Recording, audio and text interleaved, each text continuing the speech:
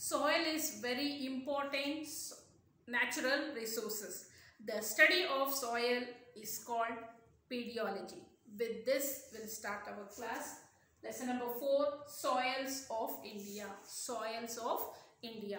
In this class, we are going to learn about soil, humus and types of soil. Children, soil. Soil is a very important natural resources. Soil is a very important natural resources. All living things directly or indirectly depend on soil to get their food. All the living things directly or indirectly they depend on soil to get their food.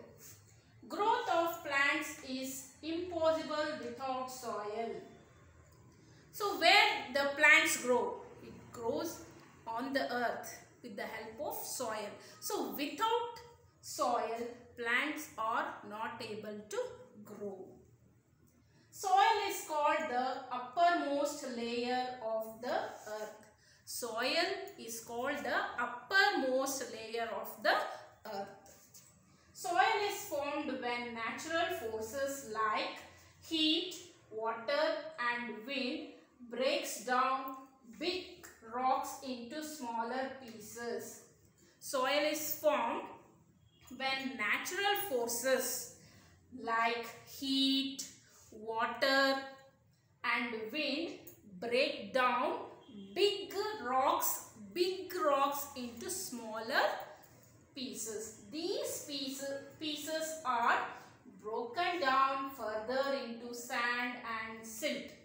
So these bigger rocks are broken into small pieces. These pieces are further broken down into sand and silt.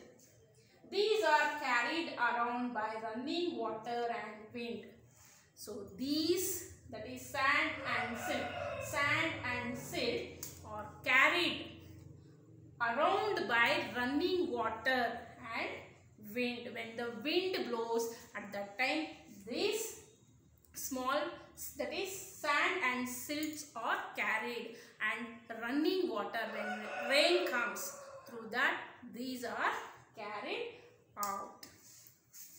The formation of soil is a very slow process. The formation of the soil is a very slow process.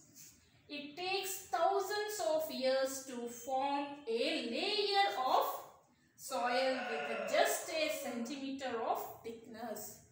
So this soil is a very slow process and it takes thousands of years to form a centimeter of thickness. It takes thousands of years to form.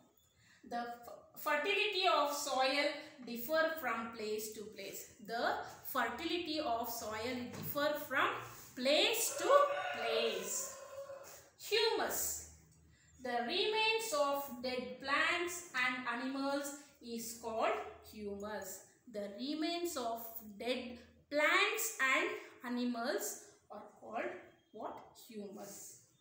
Humus are mixed with soil to increase the fertility of soil.